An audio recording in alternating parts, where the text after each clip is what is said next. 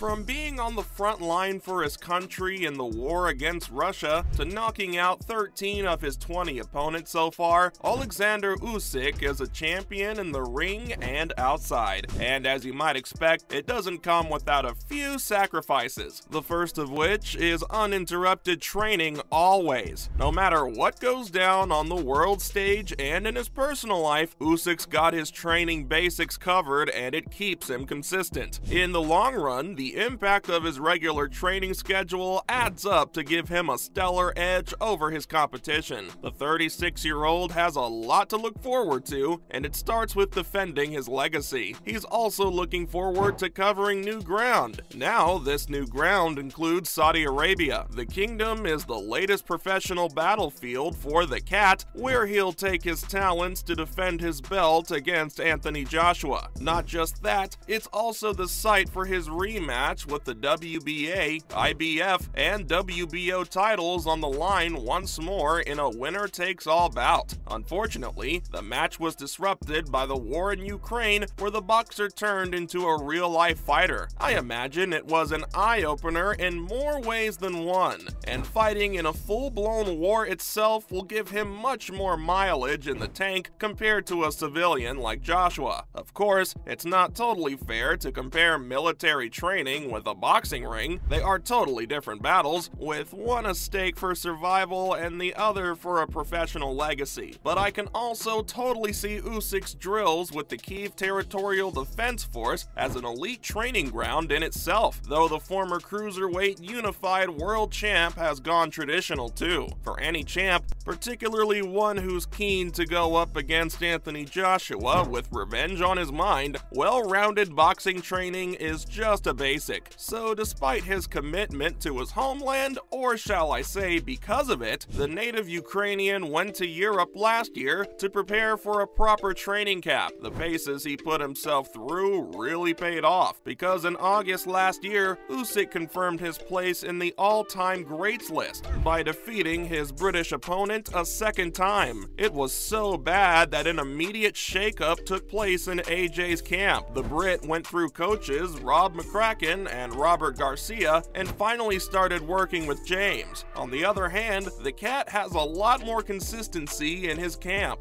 This despite coming from a country at war where things are far from constant at the moment. His dominant performance against the Brit was evidence that his method of consistency, back to basics training, was working really well, so his fundamentals have always been on point. It wouldn't be possible otherwise for Usyk to make such a meteoric leap from cruiserweight to heavyweight. In just his third fight in the heavyweight division, he chopped down to a two-time champion twice. Now he's ready to go up against Tyson Fury, tentatively lined up for April 29th. You can imagine such competition must bring out the best in the Ukrainian heavyweight. Just watching their skill sets and coming up with counters to those would be a masterclass in training. I think that type of mutual respect is a key to Oleksandr's dominant streak. He watches his opponents closely, all top-level fighters with different styles, but the same dominant streak in them. The fact that he can find the chink in their armor and power through like he did against AJ is a sign he's got his training gear on just right. You see, most of the groundwork for the fights is laid down by a boxer's training camp.